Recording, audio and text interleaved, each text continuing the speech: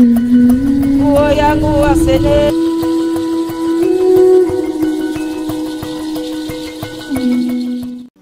me, the Easterners. God has a message for you. There is a message God has. And as I deliver this message, He will also bring to you your message. Hear me, the Easterners. God has a message for you. The Easterners. The Easterners means the Igbos. For those of you who may be watching from abroad, we mean those from the east part of Nigeria. There are several states that makes up the East. In this series, or in these days we are in, God keeps on giving prophetic message. I think this is about the second message majorly for the Easterners, true of us. True. No message from this altar, as long as I have delivered it, does not come to pass. Hence, it is called a prophetic message. But before I give the Easterners this very sweet message, it's very sweet. Oh, when God was showing me this message, I was very, very happy for the Easterners. Before I deliver this message, you know, we keep on saying this. Stop doubting the words from the mouths of the prophets. Stop doing what? Doubting the words from the mouths of the prophets. There is a prophecy that came to pass. I want you to take a look at this video. We did talk about men of God who once stood on the altar, preached Jesus, turning around and preaching some. You need to see some men of God. I shed tears when I watched fathers of faith came out boldly, broad daylight, burnt the Bible. We did prophesy about it on this altar. We passed it as a message, the same way I want to pass this message now. Just take a look at this video. Before, just hold on. As we watch this video, then I will deliver the message to the Easterners. I received what I saw. It's an I saw. But this is the prophecy as the Lord Jesus had even delivered himself before he left the earth. I am a pastor, but a prophetic one for that matter. Through this mouth, God has passed message to this great country, Nigeria, to the world, and it has been fulfilled. What is this dragon coming out to do? Number one, to attack ministers. Pray for your pastors. Pray for the fathers of faith. The same fathers of faith who are preaching holiness, who are preaching repentance. You remember this prophecy? Who are preaching Jesus. Don't be surprised when you see them stop preaching Jesus. They will start saying something totally different from their first message. A dragon from the midst of Nigeria. You know, revival is booming up from Africa, and the trigger is Nigeria. True of us. Now the devil is about fighting these same ministers to turn the message around. It has started happening. Some pastors we used to know, they are preaching the backside of the messages now. So pray. And this is a manifestation of the Antichrist. God tell you, Jesus Christ, pack your things and go. They are telling Jesus to pack his things and go. All your followers, all your ethics, that you people are fake. Those who say Jesus Christ can give us life. Yes, we will look for one dead transformer so that you stretch your hand on it and pray for the transformer so that the transformer will give us life. So put on that. They tell you that Bible did not burn. If you put it like this, it will not burn. But when you tear it one after the other, it will burn. So the Bible is just like other novel. If you carry any other book and put it just like this, it will not burn, it burn because it come together. So as they come to Africa, come to Jesus Christ, you must pack your things and go. Look at it, we are burning it now. They said if Jesus is truly the light of the world, that Jesus should come and they will look for a dead transformer and come and power the transformer. These are priests, bishops, people who once preached Jesus. Did we give the prophecy now? Did we pass that message on this altar? Yes, sir. God, that one is for them and God. I just played this video to show you that before things happen, we see them. There are still prophets that hear from God. And like I will say every day, there is no day I take the glory. That I have the same eye, I have this. No. The day I brag about it, I will not finish talking. A knock will come from heaven on my head. Hence, he gave me a message for the Igbos, for the Easterners. This is what I saw coming. Many Easterners around the world will be convinced to return resources to develop their states between now and the 10 years. Between now, count from this year to the 10th year. You can go back to this video. After 10 years, the eastern states joined together will be like another Dubai. I'm not talking of Nigeria. I'm talking of the eastern states will be like another Dubai. 10 years back, go back to this video. If you don't see what I am saying that attracts the world like Dubai attracts people in the eastern part of Nigeria, know that all the messages I've been delivering, I didn't hear it well. In 10 years, if Jesus tarries, YouTube does not crash, you go back to this video, you will see it. I'm telling you what I saw. That many of us will want to relocate to the eastern states from around the world. They will want to have their headquarters in the eastern states. Do you know why I'm saying this? You know that America, United States of America, is not just one country. Different countries makes United States. Now, I am seeing something like that in the eastern states. Look at this, the way God put it. I will read it verbatim, the way he detected it to my ear, in case when it happens. Son, tell the Easterners that there is something coming, and it is in connotation of something that sounds like a coalition of Eastern economic development. Hear it. A coalition of Eastern economic what? Development. This is what it means. Eastern states coming together. Now, the force behind this economic development is as much powerful like the force behind the Biafran push, behind the Biafran ideology. Are you hearing me now? Yes, but this one now is not yearning for division. Whether division comes or not, Biafra comes or not, is not what I'm talking about now. I'm talking about their economy and the development of that geopolitical zone. God gave me something, I saw it written on the wall. Coalition of Eastern economic development. Amen. Where states joins together. But in the midst of this, one state out of the states that makes up the eastern state will lag behind. That when they enter that state, they will say, is this one also part of eastern states? I am giving you complete message. So when that time starts, you see some states developing and one lagging behind. No, that is that one I'm talking about. But as I am telling you, if Jesus tarries 10 years from now, you will see those who once ran after Abuja, ran after Lagos, ran after Port Harcourt. They will wish that they would have had a land in one of the eastern states before now. Because I see another Dubai in eastern states. Hello beloved, you're welcome back to our channel. I brought you an interesting video from Pastor Mike Miracle, and the man of God has a lot to say concerning the eastern states, which are the Igbos.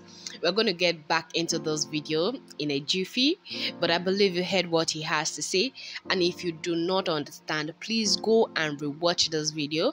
But your girl is here to explain some things based on my own understanding concerning this message, concerning this prophetic message given to him by God and him delivering it to the Easterners, the Igbos. Let's use the Igbos. So let's get back into this video. First of all, there's a video I believe you watch from the beginning of this video. I think about 2 minutes to 3 minutes into the video. There's something he said. He gave a prophecy concerning fathers of faith turning their back on the word of God, stop preaching Jesus and all that. That message was somewhere in February. If I have the link, I will go through it and see if I can just link it below this video. He strongly says that men of God that have been preaching the right in the kingdom of God, but time will come they will switch from preaching that. I believe the video you watch, you see some bishops and some priests and some mass servants and all that. They are the ones saying that, oh, if Jesus should come and pack his load and go, if Jesus truly exists, there is no problem, let them go and find transformer that is not working, so that and Jesus should come and put his hand and fix it so that the thing will start working. Then after that, that is when they will know that God actually, Jesus actually exists and all that. If not, they don't believe in the white man religion anymore. They want to go back to their forefathers. Mind you, I'm not against you serving your forefathers or that. That is what you believe that will work for you. Just do it. But condemning other people's or something that you have been preaching for years, and then you just turn your back on that and start saying a whole lot of things, it doesn't sit well with me. I don't know about you, but I want to hear some comments at the comment section below after hearing what those people did, what they say concerning the kingdom of God. Actually, it's like blaspheming or mocking God at the same time, because you're saying that, oh, God holy begotten son, oh, bless Jesus. We are in this holy week. This is when Jesus sacrificed himself for the world, for you and I, for our sins to be forgiven. And then coming across this video, it breaks my heart, but we're not talking about that today. We're going to go into that in a separate video, but I just want you to have a clear understanding. This is what the man of God is actually preaching, and this is what he was telling us. He dropped this prophecy somewhere in January, and it has already started happening. So let's get back into the whole thing that brought us here about the Easterners, the Igbos. As you all know, I believe you've heard a lot from me on this channel concerning the Igbos. Has some prophetess and prophet has been dropping video back to back concerning them. The Igbos should go and develop their state. But there's a good news. I have a good news for you. If you watch this video towards 7 point something minutes going to 8, you hear when the man of God talks about the Igbos from various countries are going to come back home to develop their home like never before. Like, it's going to be a force that you've never seen before. They are going to make sure that the Igbo states will be well developed, that you'll be wishing that, oh, I need to be here. Just like the way I see, I won't lie, I fancied Dubai a lot. I wanted to go there. But after you go there, you see that, oh, actually, see, this thing there is just over hype. Yes, there are a lot of things that you do, activities and all that, but after everything, you see that, oh, this thing is kind of over hype and all that. But actually, they are selling their market because it's like a tourist environment that you can go move around the malls and all that, to do some shopping and all that. They entice you with this beautiful building. Mind you, see, Dubai is not, it's only those places. There are places that even more ghetto than some places in Nigeria, but they decide to sell out the pictures of those nice places for you and I, and we'll fall into that tribe. We want to go there.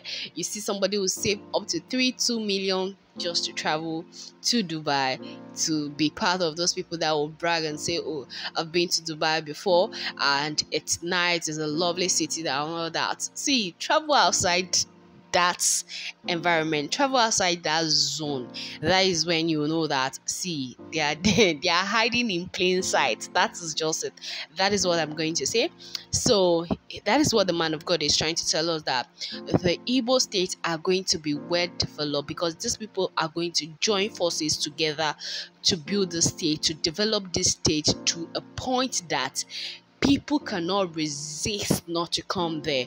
But in the midst of that, one particular state is going to be left behind. We don't know which particular state is going to be left behind. We know there are so many states that makes up the eastern states, that makes up the Igbo states in Nigeria. They are not just one particular state, like, oh, you see that there are other states that are just this particular state. But there are lots of states there, and the Yorubas and the Hausa. That is why there are the 3 major languages in Nigeria. You see that we have more than 2-3 states that make up these eastern states, that make up the Igbo, and they speak one language, just like the Yorubas, the Hausa, and all that. You see a lot of states, but they speak one particular language. But in other states, the case may not be the same. It's just one state with one particular ethnic group of people there. That is all. But the Igbos, the eastern states, and the Yorubas and the Hausas are just total different from that. So that is what the man of God is trying to say. He says that this state will be so developed in a way that people cannot resist. You'll be wishing that you've bought properties and all that. Please, at a pause here, if you don't have a property in any of the Igbo state, please, my dear brothers and sisters, why don't you run now? Because it says in the next 10 years we are going to come back here to testify. I just want somebody to drop comments here, and every year you come to this video to like your comment for the next 10 years so that you see it. Because he said this movement is going to happen from now 1 to 3 4 5 6 7 8 9 10 to the 10th years that is going to come. You will be like, oh my goodness, am I alive to actually witness this? Because it's something that is going to blow your mind. So I pray that each and every one of us that is watching this video, or you come across this video in 2 years, 3 years, 4 years, 5 years, 6 years, 7 years, 8 years, and the 9th and the 10th years, my dear brothers and sisters, you're welcome to the 10th year when you come across this video by that time. And I pray that we're alive to see this time.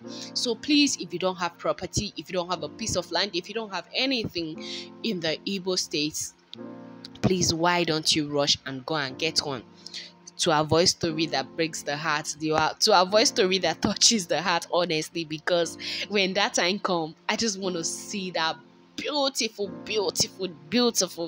environment and all that tourism will be taking place and all that, and a lot of incomes will be made. And mind you, he says that whether Biafra or Nigeria, these states are going to join forces together. So who should forget whether Biafra happens or not? That is it. So I don't know what you're thinking. Some people will come to the comment section and say that so far is not Biafra, I'm not interested. So far is not this, I'm not interested. My dear brothers and sisters, so please, let's embrace change for once. Let this development happen, and honestly, to put smile on people's mind and all that. And at the end of everything, you will see that when these things happen, it happens for good. It happens for our own benefit, because a lot of awareness will be creating, and a lot of development, a lot of financial stability will be created for these people from this particular ethnic group. And not just that, but to the world and to Nigeria and to African at large. So just imagine that there's another city or state that are competing with Dubai. Come on, it's over for you. It's over for you, Dubai. So that is what is going to happen at the end of the day. But who am I? I just say, let me bring this video your way. And please, if you've not subscribed to our channel, oh my goodness, what am I even saying? And you're still here, guys, why don't you just pause this video, subscribe, comment, like, share with family and friends so that you don't miss out on any of our content.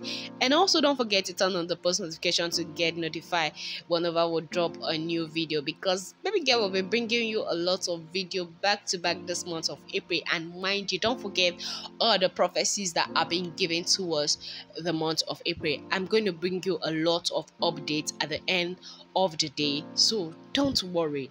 We are entering, see, as much as anything like this, we are entering April with signed mind and a whole lot of things. So guys, I want to call it a day, but I'm going to see you in my next one. But this is just a mind-blowing video. Thank you very much for watching. Bye.